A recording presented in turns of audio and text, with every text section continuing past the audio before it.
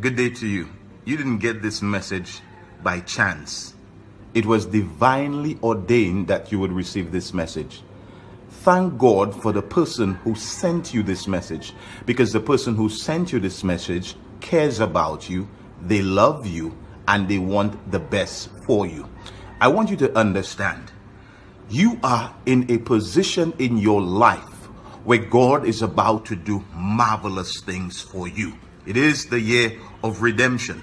But I also want you to recognize that the enemy is at work. And if you understand that the enemy is at work, you would look around you. You would look on the news and you'll see what is happening all around the world. Something is affecting you and something is affecting the side of the world that you are in. I want you to understand that you should keep your eyes on Christ, because He's the one who will give you perfect peace in your situation. You receive this message today because I want you to understand that in this season that it is important that we remain in prayer. We must pray like we've never prayed before. So today I'm going to pray for you, because the person who sent this prayer to you wanted you to receive it.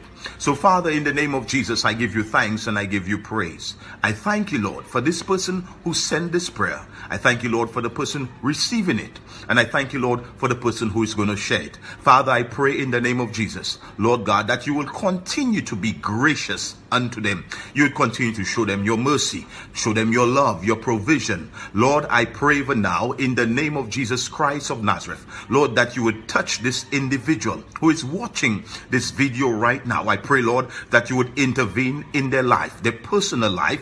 I pray in the name of Jesus, Lord, that whatever situation that they are faced with right now in the part of the world where they are located, Lord, that you will turn this situation around and that you will cause it to work together for good in the mighty name of Jesus. I pray, Lord, for your divine protection. Lord, I pray that you will cover them and that you will cover their families and their friends, their brothers and sisters in Christ under the blood of Jesus.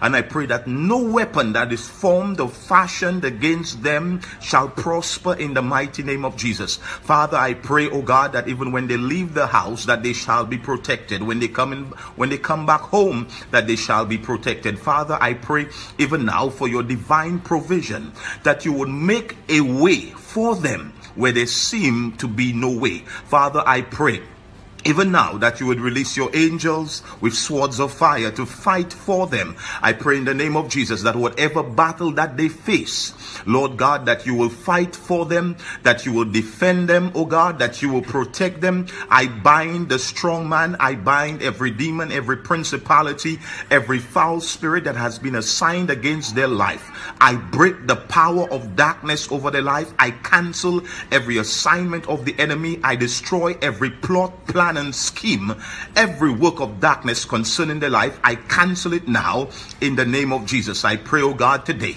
that every tongue that would rise up against them in judgment according to your word will be condemned even now in Jesus' mighty name.